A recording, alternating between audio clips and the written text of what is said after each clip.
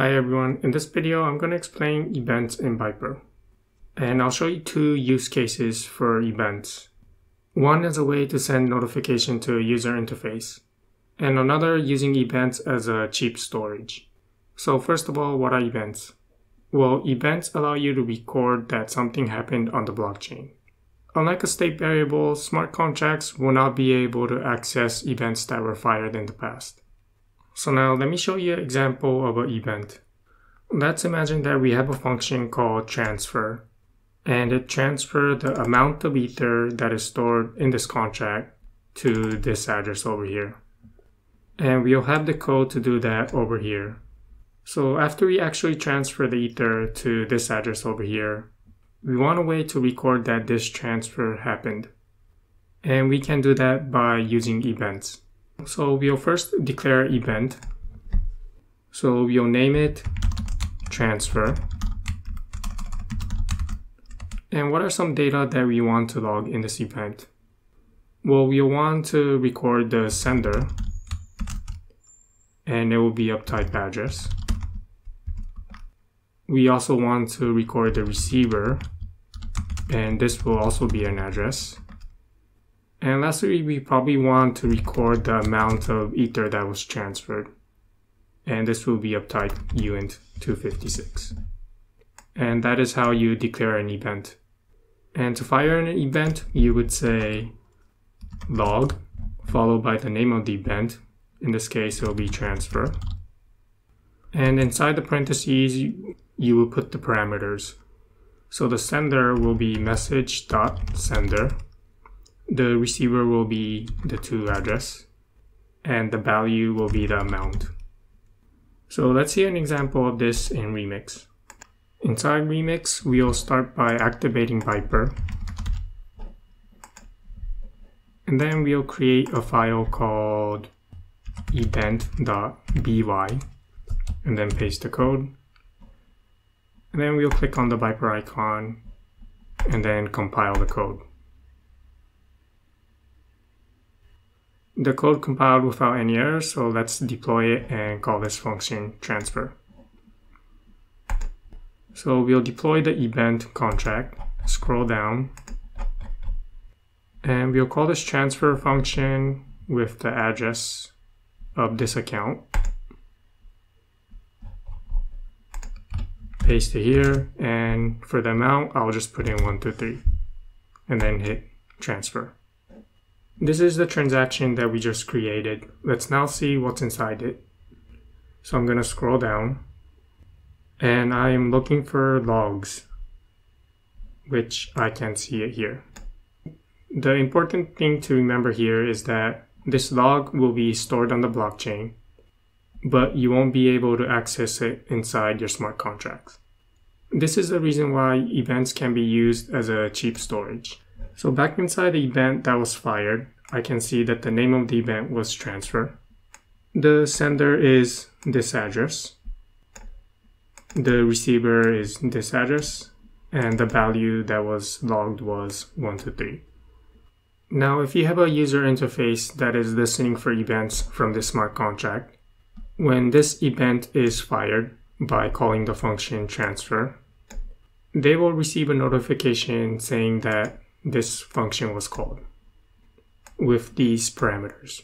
So that's the basics of events. You declare them using event and you fire them using log. Let's now talk about indexes for events. Putting index on an event argument will allow you to quickly filter out the event by a particular value. So for example, if I put the keyword indexed on the sender, then you'll be able to quickly filter out all of the transfer event where the sender is equal to a particular address.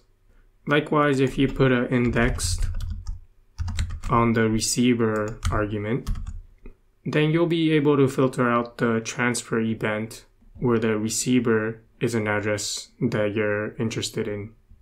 Now, one thing that you should keep in mind is that up to 3 indexed argument is allowed per event. So for example, if we had more parameters for this event, then we can only index 3 of these parameters.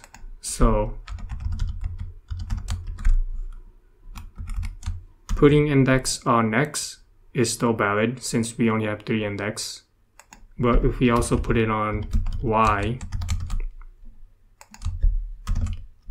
now this is invalid since we now have 4 indexes. The next example that I'm going to show you is using events as a way of cheap storage.